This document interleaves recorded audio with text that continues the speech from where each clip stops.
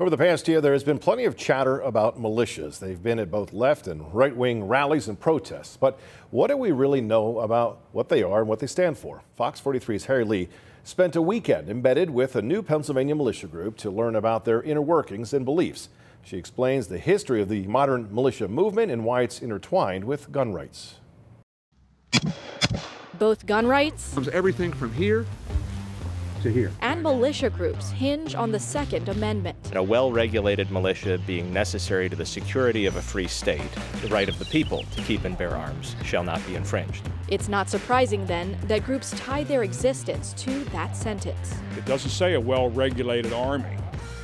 Militia are those private citizens who, at any given moment, leave their occupations, leave their families, leave the comforts of their home to protect those that they love. Constitutional scholars say the true meaning of the term militia is not so clear-cut. The idea of a well-regulated militia means a well-trained militia, so it's not the same thing as saying that we can impose regulations on the militia. But it does indicate that just people owning weapons and operating vigilante style is not within the intent of the Second Amendment. To understand the true intent, we have to go back about 250 years.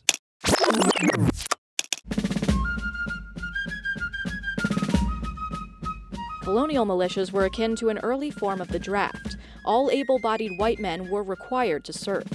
As the United States developed a professional army and police force, the need for militias went away. Fast forward to the 1990s,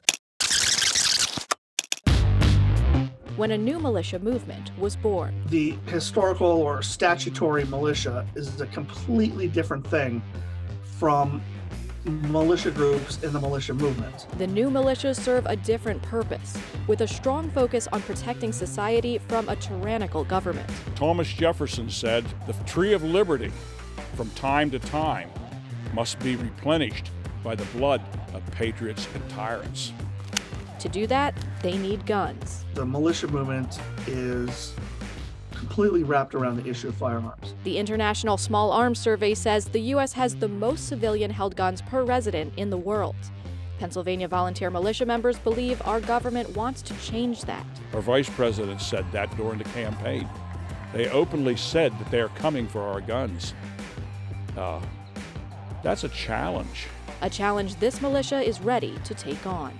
You come for me, and you threaten me, it's hard to tell what this boy's going to do. Tomorrow, we'll take a look at the military nature of militias and why they say they can help law enforcement. Harry Lee, Fox 43 News.